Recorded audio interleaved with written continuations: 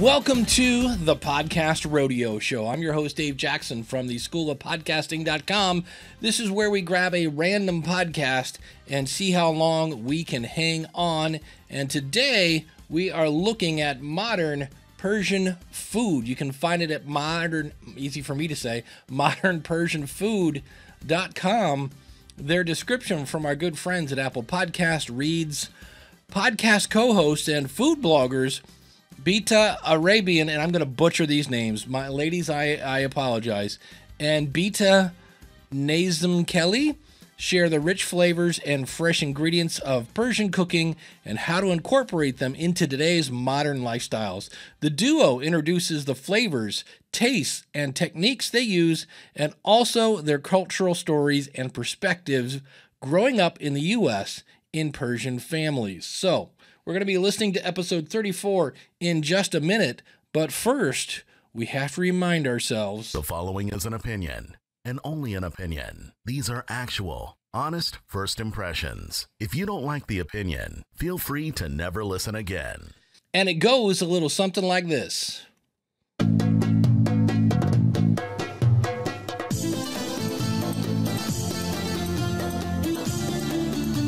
And the voiceover starts right now.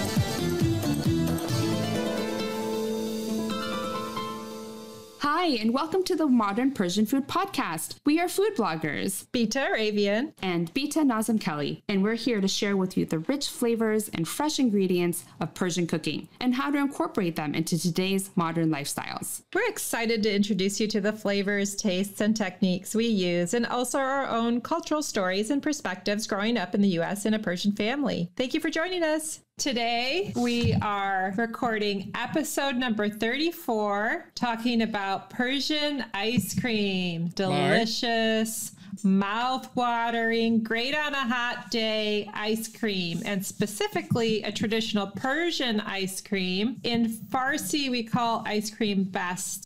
Are you sharing a microphone or what's with the... Well, as you're talking. Ice cream bastani, and this traditional ice cream is also sometimes known as akbar mashti. I'm joined today by the lovely Beta. The only thing that I've noticed right now, you are obviously reading this off of a piece of paper, and you're trying to sound like you're happy and okay.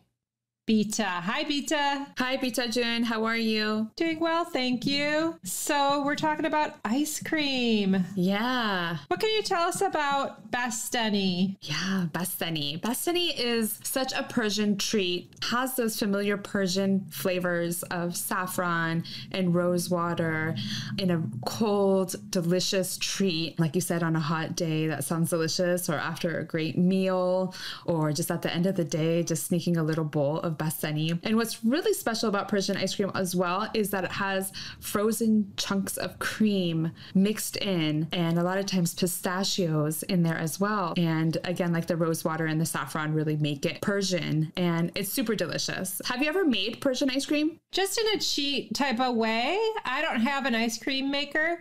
However, you can just take a tub of vanilla ice cream and, let it soften a little bit so you can stir it. Yeah. So. And you can hear she's actually now talking now. She does have that thing where a lot of her sentences end as a question, but that's just the way some people talk. Yeah, so we've just cheated and made our own version by adding the flavors in, just a touch of rose water, as well as definitely saffron, some shelled chopped pistachios, and sometimes we'll take some heavy whipping cream, just basically some thick, heavy cream, to make it seem a little bit more like the traditional ice cream. You can freeze the cream sort of like in a freezer bag and freeze it, and then break it up and then stir in the cream. So traditional Persian bastani has, like you said, like the chunks of cream in it. Yeah. That makes it really delicious. For me right now, I'm ready to start talking about how to make it. We've got the history of ice cream, but I hear she's asking her a question, so we'll see where we're going.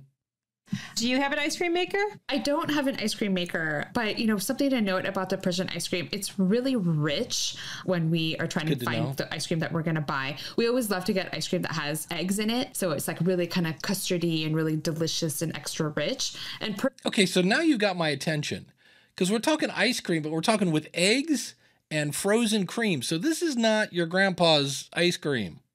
Rich, and Persian ice cream is definitely like that. So if you are going to do the cheap version, I just recommend using like a really high quality ice cream.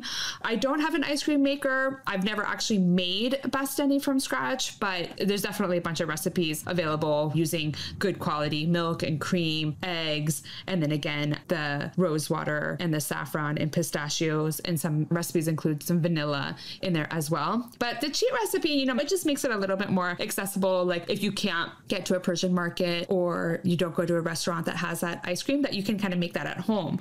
I actually love the Persian ice cream in like a little ice cream sandwich. So traditionally when they would have the ice cream sandwich, Persian style is like with 2 thin wafers. So it's not like really thick, but it's very delicate, and it's like a beautiful presentation, and it's individual, and it's super delicious. In some of the Persian markets in the freezer section, they have individually wrapped ice cream sandwiches. Have you seen those before? Yes, I grab them whenever I see them. I love them as well. What I really like about the Persian ice cream sandwiches is that the wafer, as you mentioned, it's really thin. It's also not sweet. Yeah. It's plain. I appreciate that because you... Well, we're totally like blowing the Persian ice cream is nothing like, I guess I'm going to call American ice cream. So it's educational. You still got me. You get the crunch and the texture of the wafer, but it doesn't take away from the flavor of the ice cream. Mm-hmm. I just don't love like overly sweet desserts. To me, it's overpowering to have like a really sugary cone and then a really sugary ice cream and then like a really sugary topping. But this way, it's just still about the ice cream, but then you just get that nice light crunch. I love those. Yes. Yeah, it balances it out. It's still... Okay, so where are we going after this? Because I'm ready for like, here's how you make the ice cream. Balances it out. It's delicious. Have you ever stacked and made your own little ice cream sandwiches at home? Yeah. See, wouldn't these be good questions to ask? It's like you're interviewing each other. Like, why not figure out what each of you know and then talk about what you know, as opposed to, have you ever made ice cream from scratch? Nope, don't have an ice cream maker. Have you ever eaten this kind of thing? Nope, never have.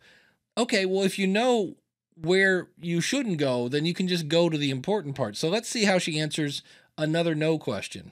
Yeah, I've done that. And I've actually, for a party, have done like a platter of ice cream sandwiches. And that's always like a fun way. And you can kind of put additional pistachios like around the sides of the ice cream sandwich to just like amp it up a little bit. Tell me more about that. That sounds like it would be really nice, you know, with summer around the corner and more outdoor, you know, hopefully parties happening. So do you assemble your Persian ice cream sandwich in advance and put it in the freezer, or do you do it right before you serve it? So the problem of doing it right before you serve it is that it actually takes a while, especially if you have to like scoop the ice cream individually and make the little sandwiches. It can just take too long. I don't necessarily, if I'm entertaining, want to be like assembling ice cream sandwiches while, you know, everyone's waiting.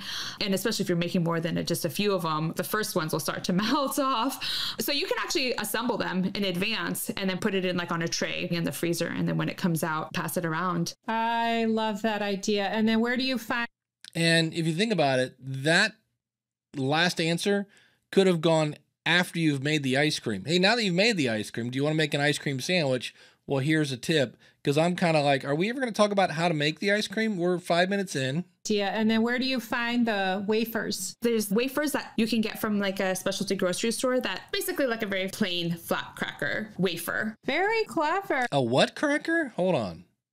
That basically like a very plain flat cracker wafer. Very clever. Flat cracker. Clever Okay. and creative. And then you just take it, you assemble it, and you roll the ice cream edge into the pistachio. Yeah, or you could kind of use your hands to help kind of like pat it onto there. Yeah. And it probably looks really lovely too, the presentation. It makes me want to have a party right now. Yeah. Especially as the weather's getting warmer. There's another kind of Persian ice cream. Actually, it's more of a sorbet, falude. Okay, so more education. All right. That actually has rose water as well, but with like vermicelli noodles, and it's like a frozen treat. And a lot of times people like to enjoy that with lime and sometimes some Persian cherry syrup. I usually have only really seen those at like restaurants, or I think you could get like a little tub of it from the Persian market as well. Yeah, you can. Falude is definitely heavier in rose water flavor. And see, I would have taken that little chunk and put it before the ice cream sandwich talk. Like, hey, here's one ice cream. Here's another one with a little more rose water. And in restaurants, you can order half ice cream, half falude, and they call that makhlut, I believe. Mm-hmm. And that's the word for mixed. So you have like a mix of a little bit of ice cream and a mix of the frozen noodle rosewater delight. Yeah, those are all delicious. And then there's also another treat that I know some people are kind of like fanatic about it. Havij bastani. Have you had that before?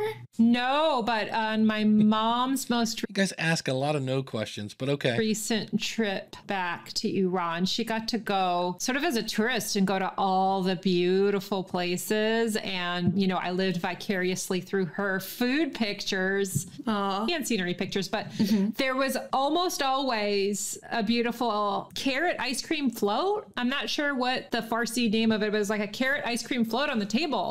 And I would ask them, what is that? And it often was beautiful and in a tall glass, like a float. Yeah. I have not tried it, but it seemed to be really popular. Havij bastani, it's just like a float. So, you know, I think Western culture is more familiar with like root beer floats or even like Coke floats, but it's just basically the ice cream. So typically the Persian ice cream is used, but vanilla ice cream would be a great substitute if you don't want to use the Persian ice cream, and have a few scoops of it in a nice tall glass and then serve it with carrot juice. You know, I'm a huge carrot juice fan, so people love this float, and it kind of really reminds them of summertime and actually being in Iran. So like I said, if you want to use the vanilla ice cream instead, there are people who don't really like rose water. So if you don't want to use rose water, you can just use vanilla ice cream and kind of get like that little Persian experience with this fun treat. Definitely. I think it's the saffron that is the biggest flavor note in Persian ice cream. So you could skip the rose water if you're not a rose water fan easily. Good point. For people who don't like rose water, I know some people I'm close to don't always love rose water. So here's an alternative, is that you can actually have vanilla ice cream and I did not hit rewind on this, by the way. You're just saying the same thing twice. And garnish it with pomegranate molasses. Oh. So drizzle pomegranate molasses on top of the ice cream and put some chopped pistachios on top, and you have a little Persian-inspired dessert. That's really, really clever. You could even put some pomegranate arrows on top. Yeah. And if you don't have pomegranate molasses, I actually have some date syrup sitting around that I picked up. That might be interesting with some walnuts. I'm trying to figure out what I'm going to give this show. That's a good idea. So I don't have an ice cream maker, but I did recently get gifted with my very first Vitamix. So I've been making my own healthy version of ice cream, basically with a base of banana. So if you could take a frozen banana. Yeah, I was going to give you the old, but the longer this goes, the more, and the good news is none of this is bad. So at the very beginning of the show, and this is me listening through the picky ears of a podcaster, so the average listener is not going to notice this, but there's a thing called a noise gate, and a little can sound great, a little too much, and it's noticeable that what it is, a noise gate means that when I don't talk, it takes any hiss or any cars in the background and squishes them so you can't hear them. So the only time you hear me is when I talk. And the problem is if you have a fair amount of noise, it then makes it obvious that you're taking the noise out, which I know sounds kind of like, yeah, but isn't that what I'm trying to do? Not if it makes it noticeable that all of a sudden there was noise and now there's not. And then there's noise and then there's not. So that was one thing that I'm like, you know, I heard some cars in the background and things like that. I'm going to guess that one of the hosts, and it's interesting because it's Beta and Beta. And so one is B-I-T-A, one is B-E-A-T-A, and I'm probably still butchering that name. One of them has, I'm going to guess, a Blue Yeti because it's not horrible. It's actually a pretty decent sounding Blue Yeti, but there is a fair amount, by that I mean a 4 to 5, not a 7 to 8. 4 to 5, a little bit of background noise. So I heard the cars and stuff, but for the record, nah. But just make sure you're using your Blue Yeti correctly if you are using one. So my whole thing that I would do with this is a little more planning up front. Just a little bit. Hey, have you ever used this? Okay, well then I'll just talk about it. Hey, do you have an ice cream maker? No. Okay, I'm going to talk about this because I have an ice cream maker. Figure out who's going to cover what so you don't have a lot of this, hey, do you have a thing? Okay, well that's, hey, that's all right. I love this. It's really good. Do you have a thing? No. Okay, well, it's just kind of know where you're going to go. And the beginning when you're talking about the show is, see, I don't know how to say this. It's like you're reading it and it just sounds like you're reading it. Now, the good news is you're reading it in a very happy kind of way, but it definitely sounds like you're reading it from a piece of paper. So do that a couple more times, a little practice on that. Again, these were little itty bitty things. So all in all, I think, number one, you have a very niche show, Modern Persian Food. So I know exactly what's going on. You had me. I was like, ooh, frozen chunks of cream, all sorts of fun stuff like that. But I was really ready to like, how do I make this? Because isn't that what people are tuning in for? Maybe I'm wrong on that.